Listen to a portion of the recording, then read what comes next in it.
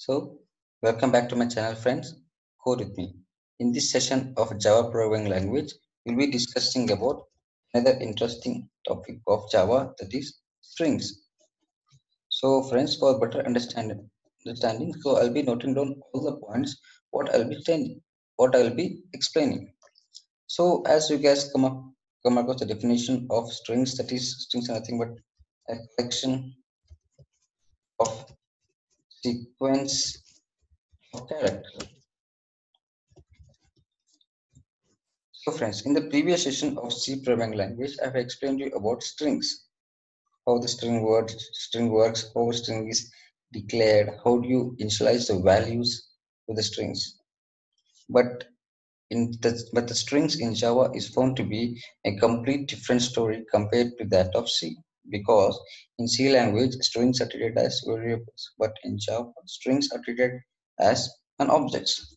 So I'll be writing down treated as objects, the most important parts which you guys have to know about things. And another interesting topic of strings in Java is strings in Java is divided into two types. Strings in Java is divided into two types. What are those if you ask me? One is immutable strings, in the sense non-changeable strings, means the strings which cannot be changed. Example friends, example name, gender, and name, gender, and parents name. These are called as immutable strings which cannot be changed in future. And another one is friends, mutable strings. Means which is changeable strings. Example friends, your email address which you can update it as you wish, and the password of your email address which can be changed as you wish, and your home address also changes in related to different address. So these are the two types of strings in Java, that is immutable strings and mutable strings. And one more topic of one more thing is immutable strings is declared using a keyword string. For better understandability, I will note down the subline keyword. But mutable strings is declared using keyword, two keywords friends. Can be created using a string buffer and string builder. So this is called as keyword which is used to create.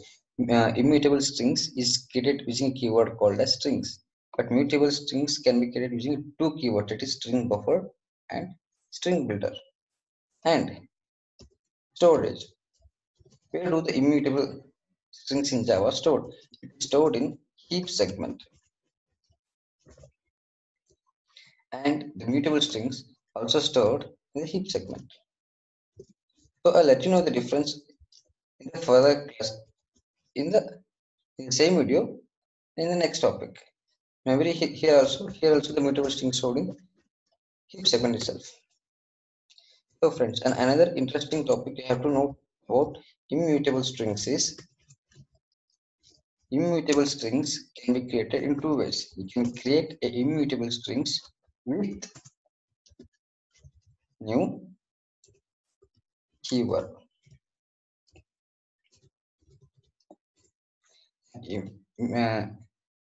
And it can also be created without a new keyword. So friends, as I was saying, mutable strings or immutable strings can be created with new keyword or without a new keyword. The difference in the sense, friends, if you create an immutable strings using a new keyword, it will be stored in the non-constant pool, sorry, non-constant pool, which is found to be subpool of heap segment. And if you declare a if you create a immutable string without any keyword, it will be stored in a constant pool, friends. So if you ask me what is the difference between of creating a immutable strings with new keyword and without new keyword, friends, without new keyword is, if you create a immutable strings with a keyword, you can add a duplicate, friends. You can create duplicate strings here. I'm sorry. You can create a duplicate strings of same name, but in here, I'm sorry, but in constant pool, friends, you cannot create a duplicate, friends, duplicate strings. So, friends, these are the core concept of strings in Java. So I request you to kindly please note down all these points which I have written here. So if you find the time running too fast, request you to kindly pause the video and note down all these points, because these points I have explained here is found to be one of the core points in Java. So friends, I'll start directly with the program for better understandability. So for instance, I'll just remove all these things and directly start with the coding part. I'll start with immutable strings. So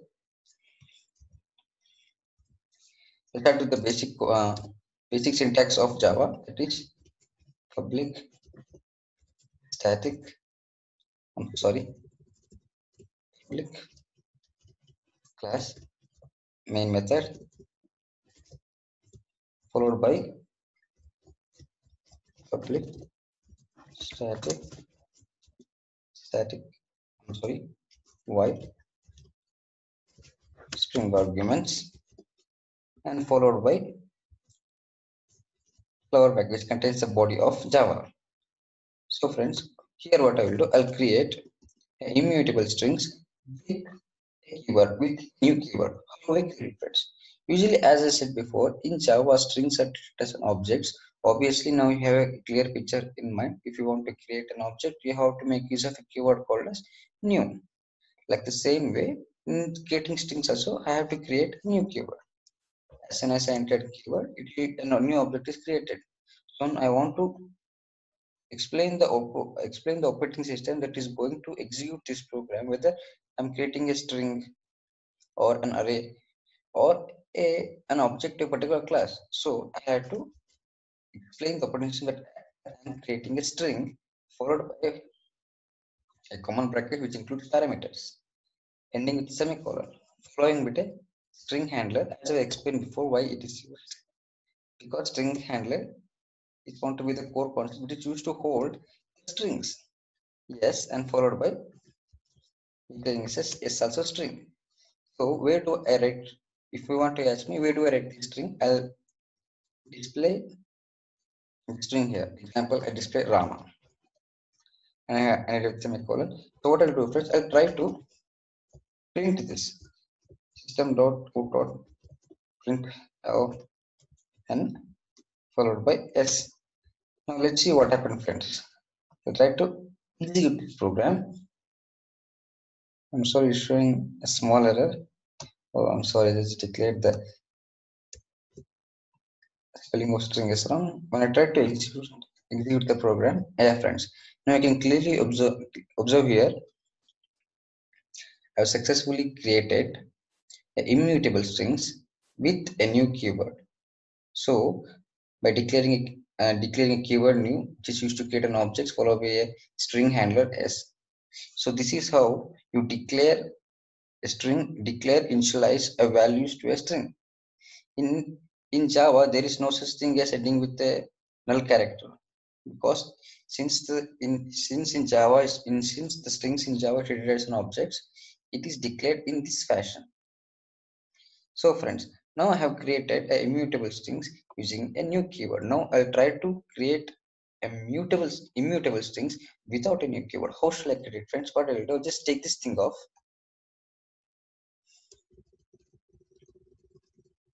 I will just add Krishna, for example. Now, when I try to execute the program, friends, now we can clearly observe the output is completely changed from Rama to Krishna, as you can clearly observe here. So this is called as immutable strings, which is created using with keyword, with new keyword, or without new keyword. So this is called as immutable strings, friends. So now I hope this want to be non-changeable, because the reason it is non-changeable because, friends, you have declared a string using a string keyword. That's the reason it is treated as completely a non-changeable string. So I'll create now. Let's get back to the mutable strings. Just take this thing. I'll just create a mutable strings. What I'll do, just change this. I'll just make a small changes here. Now I'll be creating a mutable string using a string buffer. As I said before, mutable strings is created using two keywords: string buffer, string builder. Now let's see what happens, friends. I have declared a string buffer followed by a string handler, new string, string buffer, and followed by what I will do. I'll just say Rama example. Okay. So when I try to execute the, friends, when I try to execute the program, you can clearly observe the output is declared as Rama. As I said before, this mutable strings, which can be changeable strings. Let's try to add another string to this output of this string buffer keyword Rama. How do we add it? Let's add string. I'll just make use of string and s dot append Sita. What I will do, I just copy this system.output printer and copy paste. So when I execute the program, friends, now you can clearly observe here the output is showing Rama in the first system.output println, and in the second line it is showing as Rama Sita. Now you can clearly observe here that Rama is completely changed into Rama Sita. Now let's try adding another keyword using a string builder. As I was saying before, that mutable strings is created using two keywords: string buffer and string builder. Now I'll try to run the program using a string builder keyword. Let's see what happens, friends. So when I try to run the program, now you can clearly observe, friends, that there is no difference string builder and string buffer. But one thing you have to notice between string builder here for better understandability, I'll just write it down, the difference between string builder, I'm sorry, string builder and string buffer. The difference here is, friends, string builder is found to be very fast in execution of the strings, whereas string buffer is slow in execution. Another interesting difference between string buffer and string builder, friends. String builder make use of multi-threading. What is multi-threading, friends? So multi-threading in the sense, friends, when you try to execute a multiple task simultaneously in a single operating system, what happens? In operating system get divided. In order to perform as multiple tasks in the same task, if you make use of string builder, since the execution is faster, multi-threading is completely involved in string builder, but in string buffer, that's not included. So this is the major difference between string builder and string buffer. Now you have the clear picture of why string builder is used and why string buffer is used. So friends, we